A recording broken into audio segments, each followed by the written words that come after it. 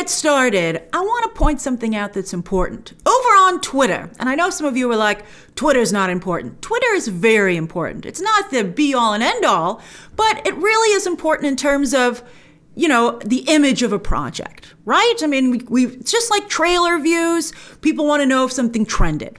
So right now, number one is WandaVision, Disney Plus's first Marvel show. And, you know, WandaVision last week didn't trend at all. WandaVision had a little bit of a problem after its debut. People were like, where's this going? Well, it went there this week, and that's why it's trending number one. So good for them. Fabulous episode. Check out all my coverage, which is already up for that new latest episode, episode 4.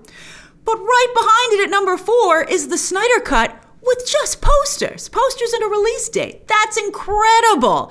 I don't know why some people at Warner Brothers, who, you know the drama that's going on there, but it's crazy that there are any enemies of the Snyder Cut that still exist when it's clearly such a potent weapon in Warner Brothers' arsenal against the competition. They want HBO Max to be hot stuff. This is the hottest stuff they've got.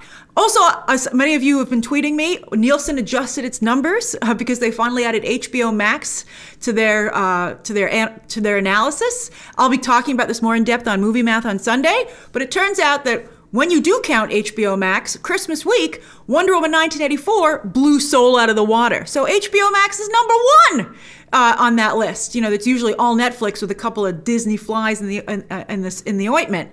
But now HBO Max is number 1. So, and that Wonder Woman 1984, by the way, is produced by Zack Snyder. So Zack Snyder, very valuable to Warner Brothers. And so I wish that they would, you know, get out of his way in their own way.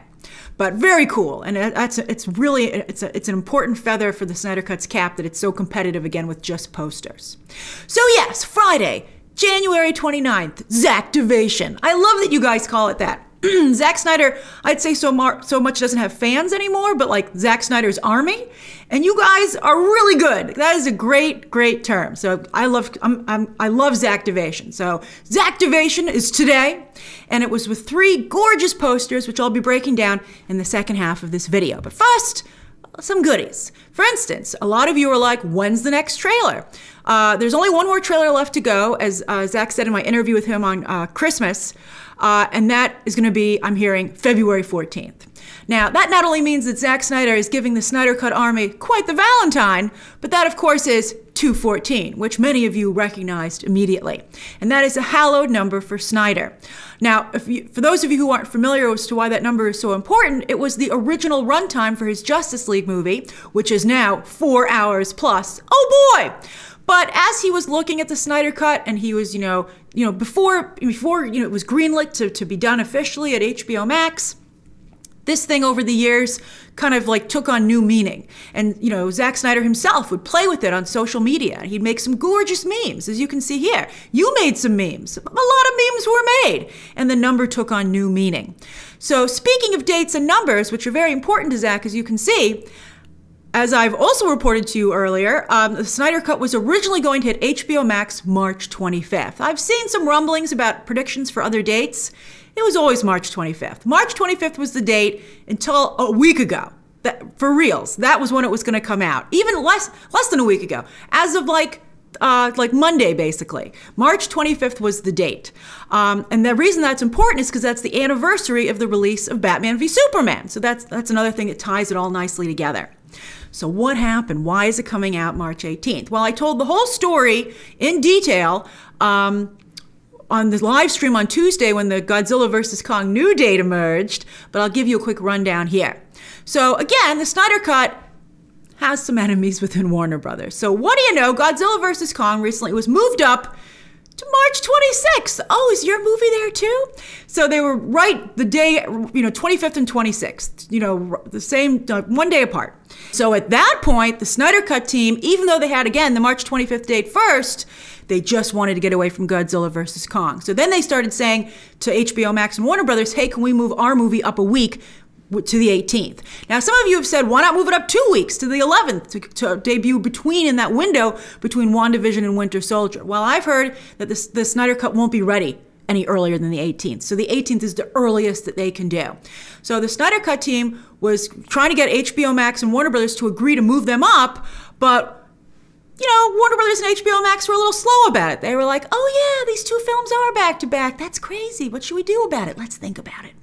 So I heard that was happening at the end of last week, and I decided to tweet about it when the Godzilla vs. Kong trailer came out. I was like, people need to know about this before it's too late, when we can't do anything about it anymore. So you guys, once I tweeted that out, because again, Zack Snyder Army is the best, you guys forwarded that tweet to Jason Keelar in a very polite way, most of you. He's the head of Warner Media and therefore Warner Brothers and HBO Max. And what do you know? So I tweeted that information out on a Sunday, and by Tuesday afternoon, evening, Godzilla vs. Kong had been moved domestically to March 31st. Now, they're still saying it's going to open overseas on the 26th, although it's starting to be apparent that the Snyder Cut will be available overseas wherever HBO Max content usually plays. So on your HBO channel in your country, or someplace else where you would find that content. So that's exciting, although I would think it might affect Godzilla vs. Kong, and so we'll see. So we'll see what Godzilla vs. Kong does about its maybe they feel it's too hard to change the theatrical release, but so it's theatrical overseas the 26th, domestic on HBO Max and in theaters in the United States March 31st. And then the Zack Snyder Cut, the Zack Snyder's Justice League, instead of staying on its original date, it did also move up. So Kong moved back and Zack Snyder's Justice League moved up to really give a nice distance between the two projects. And now, March 18th, as you can see, giving it a one-day jump on Falcon and the Winter Soldier, which debuts the very next day. Disney better hope their first episode is a doozy. And I wouldn't be surprised if Disney maybe decides to do 2 episodes of Falcon and Winter Soldier. Those episodes are longer. WandaVision's are about 20 minutes, which is why they released 2 on the first day. But so Falcon and Winter Soldier, it would be a bigger deal to release 2, but we'll see what Disney does as a response to this, because it's a bold move from HBO Max, and we love to see it, and the Snyder Cut. So again, this will give fans, I'd say, as you can see, 2 weeks devoted entirely to the Snyder Cut before Godzilla vs. Kong comes along on the same platform. And I think that's a good sized break. All right, so let's break down these beauties. Oh, they're gorgeous. Now, when I heard the description, I didn't hear the description. I did hear the description. I heard the description of 2 of these posters. And when I heard about this one, I told you it was meta. It was my favorite from the descriptions. The film canister and the broken concrete, Snyder written in red on the front. It's so cool. I just really love it. But I think visually, the background is so dark that you can't really see what you're looking at. I had to pick a poster to go with my trailer tweet about the trailer dropping on the 14th. And I felt this one just really didn't catch your eye. I think it's meta, it's meaningful, but visually, I don't think it quite works in terms of execution. So this is actually my least favorite of the posters now that I've seen them. I love them all, but this is my least favorite. My favorite is this one, because for so many reasons. The first is that it's a callback to the iconic Death of Superman comic book cover, where his cape is tattered as the flag. Here it's an actual flag, but I love that homage. And then, of course, this is the Superman movie where he has a black suit, so having the black Justice League flag ties into that really nicely. Also, it's a reference to the nightmare sequence from which what I've heard and seen a little bit of, that's going to really blow people away. That's going to be a major talking point about this about the Snyder Cut. It's very exciting, and I'm not going to say anything else for fear of giving anything away.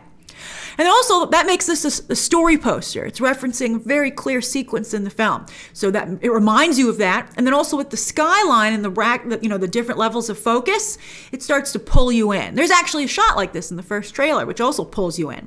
But you feel like any moment this visual could pan or push in. And so I think this is like a story poster, and I think it just works really, really well. And the white sky makes the black flag really stick out well. It's very clear and crisp, and then the rocks are very dark, so the date and the HBO Max logo really pop. I just love it. Best execution, my favorite poster, and it's the one I tweeted with. And then there's this third poster, which I like very much. This is very powerful to me. This is the action poster, because you feel like someone just broke the Justice League logo with tremendous force. Who could it have been? And who would do that? Who would disrespect the Justice League logo like that? But it survives, because it's the Justice League.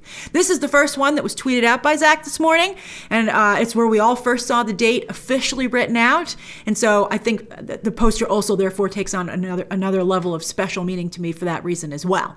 So that's how I feel about them. That's my ranking. So what's your favorite poster? Meta, story, or action? Or as Zack Snyder refers to them, reborn, risen, or fallen. And what do you think of these official dates? 2/14 for the trailer, again, barring any shenanigans from Warner Brothers. 3/18 for the movie itself, and then Godzilla vs. Kong on 3/31. Oh, exciting! Share those thoughts down below, subscribe today, and of course, as always, you can check out some more videos right now.